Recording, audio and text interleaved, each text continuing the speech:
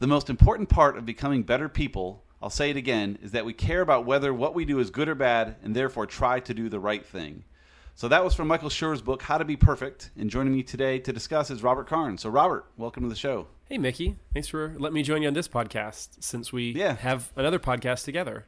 Yeah, we've done quite a bit of podcasting, but this book you encouraged me to read, and it's a fantastic, deep, complicated book. And, of course, Michael Schur, the creator of The Good Place, among other things. And The Good Place, I think, I don't remember the order. You can kind of clear me up on this, but I think The Good Place sort of inspired his dive into this stuff, and then the book came out later, but it's certainly fascinating. Yes, yeah. So that's the quick backstory, which I guess that's as good a place to begin as any, is that if you like the show The Good Place from NBC from several years ago, this is from the creator and writer of that show, based on his research into all the moral philosophy that goes into The Good Place, which I rewatched the show recently, earlier this year in 2024, after having seen it, as it came out several years ago. It's a quick watch, which is good. It's only 4 seasons of, 12 to 15 episodes a piece. So it's a quick watch, but at the same time, I now watched it through the lens of having read this book and picking up all the different moral and ethical tenets that he unpacks there. So it was an interesting rewatch because I watched it kind of from that point of view, which is good. It got me a little bit deeper into some of these questions that we'll be talking about. Yeah, I'll bet. Yeah, that's an interesting show because if you just rewatch the show itself, so many things come up along the way that you know are coming the second time that you see how they're kind of framing things, and it's fascinating to do that, much less having read the book where you really understand the philosophy behind things. So that's a cool idea. I don't think I've rewatched it since I've read the book. So it's still incredibly funny though. It is. It's such a funny show, but at the same time, like those two things can be great. Which is, again, I think one of the great things about this book is that Michael Schur is just a very humorous, funny, quirky individual, and he brings that to this book.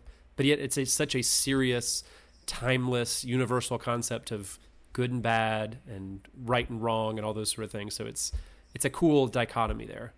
Yeah, the seriousness is interesting to me because it certainly is. The only time I've ever seen Michael Schur, though, is when he was on The Office as Dwight's weird cousin Mose. And so I picture him with that crazy beard running around like, this is the serious guy, but he really is. So it's a fascinating book. So cool. So you read it and we know how to be perfect now. So that's fantastic. Absolutely. It's great to be perfect. But yeah.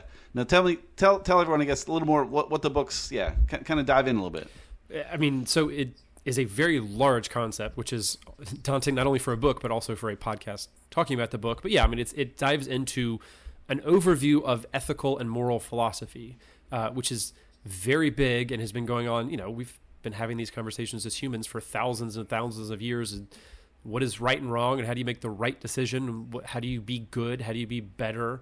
So yeah, it's a very tough topic, and I've been interested in learning more about this. And so that's one of the reasons why I think, again, I like this book, is because it's approached by somebody who is not a moral philosophy professor, which if you've watched The Good Place, nobody likes moral philosophy professors. There you go. But yeah, so Mike Schur is just a writer and a smart guy and a comedian, and he breaks this down in ways that we as normal people can understand, and makes it a lot more accessible and interesting. And I mean, he's not right about everything, and I'm sure that he's missing a lot of things, and he kind of admits to that, right?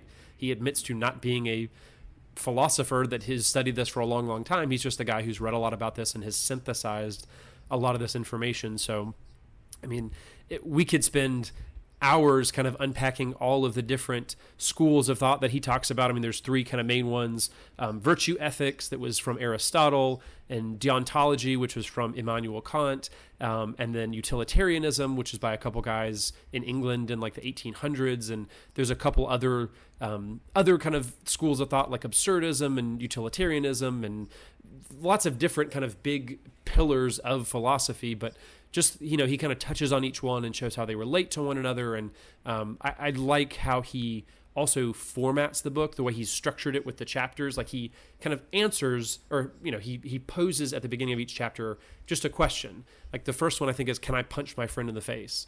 Right? It's just right. The basic kind of stuff. And it's, again, it's very kind of funny, but then he gets slightly more and more complex and more kind of moves from the black and white of, obviously, no, you shouldn't punch your friend in the face, into stuff like, well, do I have to run into a burning building to save somebody's life? Do I have to put away the shopping cart when I go to the grocery store? Right? Yes. Yeah, maybe you should, but Right.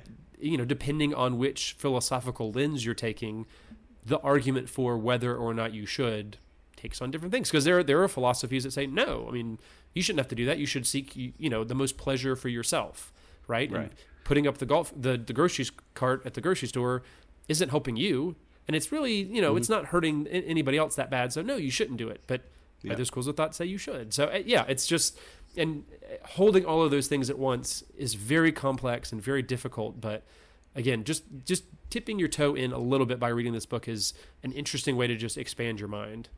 And you mentioned that he said he's not always right, and that's the key. No one ever is. Like the Correct. concepts you mentioned contradict each other in a lot of ways, so there's not a right answer for a lot of this. But I do like that early on in the book he said, I'll quote from what he said here, he said, "To make it a little less overwhelming, this book hopes to boil down the whole confusing morass into 4 simple questions that we can ask ourselves when we encounter any ethical dilemma, great or small. And they are, what are we doing? Why are we doing it? Is there something we could do that's better? And why is it better?" So just kind of simplifying all that stuff into those questions, you can kind of just think through, again, what is right and wrong, you can sort out for yourself, but at least you try to do what you think is the right thing. That's the way to go. And this book kind of unpacks what is the right thing based on a bunch of different viewpoints. Of course, yeah. I mean, the title itself that's a satire, right? There's right. obviously no way to be perfect. And this book very much reinforces that, is that there are no true universal right and wrong answers. There are just different paths that we can choose to take to try to uncover what is maybe not even right, but more right. And maybe not perfect, but how do you become better and more perfect? And of course, there's another quote that's shortly after that in the book, because I have my notes pull up here as well. Attempting to be a decent moral agent in the universe means we are bound to fail. Oh, okay. Well, I thought you were going to go somewhere else, because he also had a quote from Maya Angelou that said, "Do the best you can until you know better. Then when you know better, do better." So it's always just improving ourselves slowly over time. But failure was an interesting thing. He talked about failure a good bit. He quoted Samuel Beckett at one point, simply saying, "Try again, and fail better." Like, we're all going to fail, but if you learn from it and become a better person as a result, then that's a win. So it's a good thing. Yeah, absolutely. Yeah, there's a lot that you can pack into failures, because there is no way to be perfect, and so you're naturally going to fail, but you can learn from those failures and become better. And every different philosophical school also has their different views on failure, but ultimately it's inevitable. And I think that was kind of a big thing that he gets early on, is that you're not going to be perfect, and that's okay. But your approach and your attitude about that and about your moral failings is perhaps the most important thing about yourself. Yeah, and it applies to life and even to business. I saw Gary Vaynerchuk the other day post. He said, "If you want to reach out to me with a question about your business, please do, but only after you've failed 60 times first. Try 60 things first. If they all fail, then reach out and let's talk. But don't just come to me with an off-the-cuff idea until you give it a shot and fail and learn from it and make it better and just iterate over and over again." So, failure is the big thing, which, again, we could talk about that just for a couple hours, but let's not spend too much time on that. There was a concept in here that was new to me called the Overton window. I'd never heard of that before. So can you explain what that is and how that applies here? Yeah, so it is not a new concept to me. We talked about that in journalism school quite a bit, because it's essentially, and I am not going to define this perfectly, but my understanding of it is just how you shift what the public's perception of normalcy is, right? What is socially acceptable, and essentially, this is a very common journalistic but also political concept. By being more radical and being a little bit more crazy, you shift the Overton window to say, well, okay, maybe we're not going to be that crazy, but what is normal and acceptable kind of moves along with that.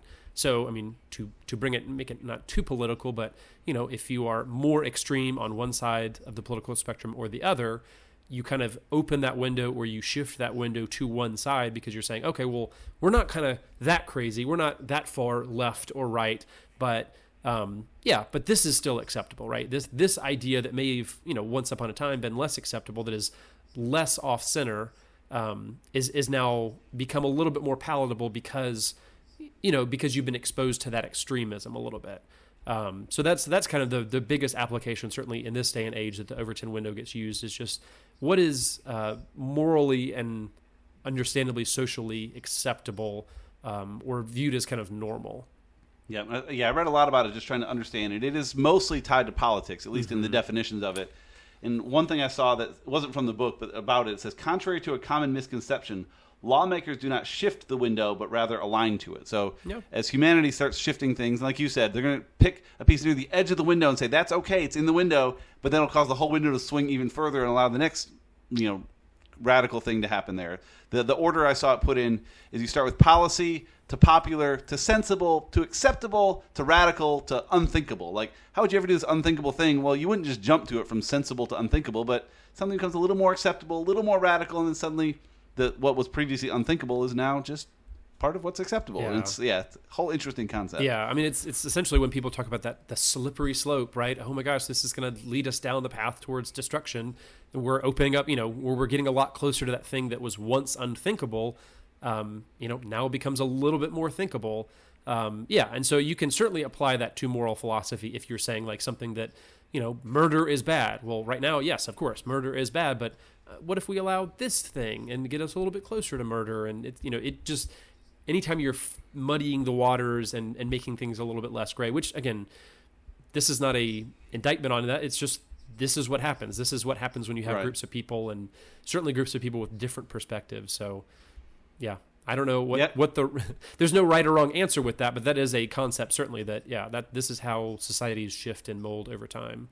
Yeah, it's a fascinating one to dig into, and I encourage you just to look up that. Go Google the Overton window and just kind of dig into some of that and see how that concept works. Because again, it's not something I had seen before, but a lot of other people had already seen it, and so now I'm on board with it. And yeah, it's an interesting way to view politics and again even life to a degree that way. There were some other cool ideas that I had not heard of before as well, just like little concepts that are sprinkled throughout this. Because of course, anytime you study the works of people who have been talking about this and thinking about this their whole lives and careers over the course of hundreds of years, you get some interesting ideas like the Overton window. So like the idea of moral desert, the things that you morally deserve because you're being a good person. So, okay, you can do this other thing. So the idea of moral desert, moral exhaustion or compassion fatigue is another one that's pretty common now.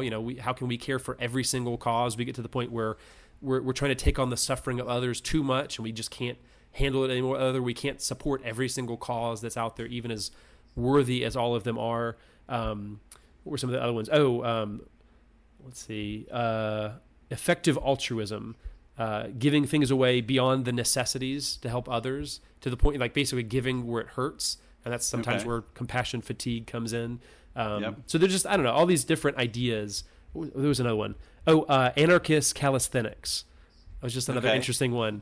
The idea of breaking small rules to prepare for a larger injustice. So like sit-ins during the civil rights movement, right? They were breaking little rules so that they could then kind of shift the Overton window maybe and start to do things like, now you're going to desegregate schools, right? That was a much bigger thing, but, by just doing sit-ins or moving to the front of the bus like Rosa Parks did, like, I don't know, just those other things that, again, we're familiar with conceptually, but this gives it a name and a title that we can, point it out. Right, that's where a lot of things are that, we know the concepts, but giving it a name, and sometimes I'm curious who creates those names. Like a word I use a lot is sonder, which is the idea that we understand that everyone else has a full and healthy life behind them. Well, there's a guy that wrote a book that just kind of put words to a lot of things that didn't have words before, and so he just kind of made up the word, and I wonder how much of this stuff has been made up. I mean, it's all made up, but I wonder how those names come to be, and it's fascinating just to understand those, to put words around a concept and that help everyone understand it together. Well, I mean, that's kind of what philosophers do, is just think of big things and come up with concepts. It's like, okay, we've been talking about this for a while, but like, let's put words around this, or let's make up a word that describes this thing and all just agree on it. I mean, that's what language is. It's a whole different path to go down. But it's just fascinating to kind of swim in those waters for a little bit of just like, this is just life, and we're just so accustomed to these things, and we can very easily put our head down and just live life. But you bump into moral ethics more often than you think about it, and you're making those decisions based on your background. But it's, to kind of look inward and start picking apart why we think some things are good and why we think some things are bad is a really interesting exercise in self-reflection. For sure.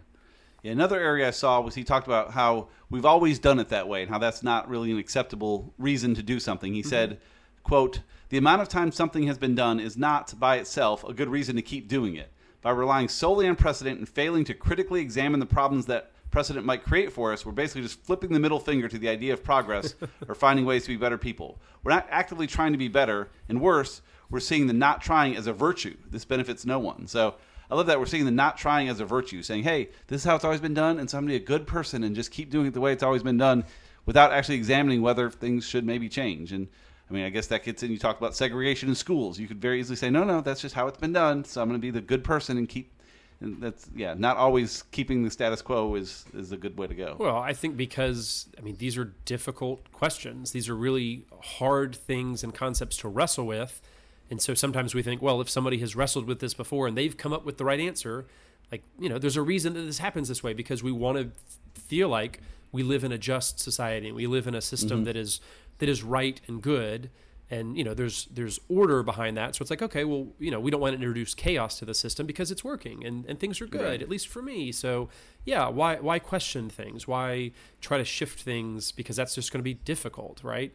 I think that's why there are people who do, I can't remember the term now, the anarchistic calisthenics. Oh, yes, there you trying go. to break little things here and there so that we get more used to questioning the system and being a little bit more okay with wondering, is this good? Is the system that we're existing in okay? Or do we need to push back against it and make it a little bit better?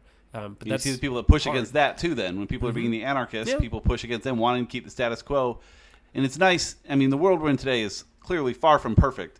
But it's nice to be able to look back over the past couple hundred years and see the progress we've made in terms of acceptance and caring and healthcare, and just all the ways that things have gotten better and better consistently over time. And we're nowhere near perfect, but we know it's getting better, and the next 50 years should just continue to tighten things up and make it better for everyone. Yeah. Hopefully. We have the right anarchists pushing things forward.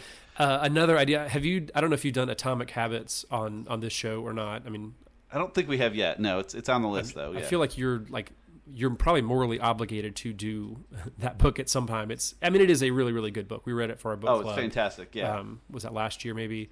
But the whole idea of heuristics, right? The idea of, it's almost like, forming habits and creating behaviors within ourselves, almost through like human algorithms is the way I think of a heuristic. But it's basically a shortcut of how to think about something. And oftentimes we just naturally inherit those heuristics from other people, from our family, our friend group, our work, or wherever. Again, we're going to adopt kind of the natural societal norms that we're surrounded by. And so that's one of the reasons why it takes work to get outside of that system and push back against something, because it's almost not even like, people will push back against it, but it's almost just society in general. Like the status quo has its own, kind of will sometimes to exert. And it naturally wants to just stick where it is and be, homogenous. But oftentimes, to get better and to keep pushing the boulder up the hill. It's a little existential callback there. It takes work. Yeah. Well, I like Adam Grant. I think this applies to politics, too, where you kind of can say, I'm part of this political group, so therefore I must believe these 12 things. I believe this about the border and this about healthcare and this about taxes. Like, they all have to go together. And he says, I don't vote a straight ticket. I vote on issues and politicians as each one comes up, versus just saying, I'm a red or blue, therefore I have to believe all the things in that column. And you don't. You should pick and choose a bit. I think this is the right way to go on this side, but I think the other side has some good points here, and find that middle ground, which is tough to do. It makes it very difficult to vote, because then you have things you like and don't like about everyone. But not voting a straight ticket, I think, is a way to kind of get yourself out of that heuristic of locked into all these things I'm supposed to believe because I voted red once or blue once. Yeah. If only politics still had that nuance. It's becoming harder to do that now, because for sure, both parties want to align both parties. But that's a whole other show there for sure. Political. Yeah. I did want to ask you, was there like a school of moral philosophy or like a thing that stood out like as most interesting to you? Because there were certainly ones that I agreed with more, and some I agreed with not at all on here, but I didn't know if there was one that was kind of most interesting to you. I think really just the questions were the most interesting part, like the trolley problem. Like I still, there's no answer to the trolley problem, and if you're not familiar with that, go watch The Good Place or go Google it. But it's one that there's not a right answer. In the show, Michael has the right answer, which is to kill everyone, which is not the right answer. But I find those kinds of things fascinating. Just these moral dilemmas that have no answer, and trying to sort through that. I was talking the other day to someone, not exactly a moral dilemma, but how many holes does a straw have? 1 or 2? And it's just questions like that fascinate me. And I can make a great argument to defend either side because I don't know the right answer. And so there are a lot of those kinds of questions in the book where here's the question and there's no right answer, but what do you believe? And here's ways to look at it from this view and that view. And I didn't find any viewpoint necessarily spoke to me the most, because whenever I read about one, I say, oh yes, that's the way to think. That's the way you do it. Then read the next one. Oh no, that's the way you do it. Like just perpetually convinced of whatever. Yeah, exactly.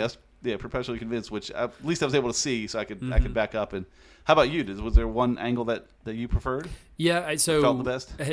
Well, I'll say I guess start with one that I didn't necessarily agree with, and that's Kant's deontology. And in The Good Place, Chidi, he most likes Kant. He is mostly a deontologist, which is interesting mostly because Kant is very difficult, and I think he's probably the epitome of why people don't like moral philosophy professors, which is again, the in joke on the show. Right. It's just very difficult to understand and also very difficult to live by. So the one that I think that I kind of liked the most, again, has problems for sure, as all of these schools do, but Aristotle's virtue ethics, which I think was the most interesting to me, because the idea was there's these lots of virtues that are out there, like compassion or generosity, and things that we should likely aspire to, good things. But the idea that there was the golden mean, like any of those things, like take generosity for example. Like the idea isn't just to maximize generosity. The idea is actually to balance generosity. So don't just be the most generous. You actually want to find the perfect balance in the middle, because not being generous at all is obviously not good, because then you're selfish. But being overly generous and doing it too much means that you don't have you can't sustain that, and you also are going to be miserable, and that's not going to be good for anybody. So finding kind of the perfect center of it and balancing all of those virtues within yourself. I don't know. It was just a very different take on kind of the default morality thoughts that a lot of people have. It's just like, oh, here's some good things, and I should just do as much of those as I can. But there's negative sides to that too, like Doug Frissett on The Good Place. There you go.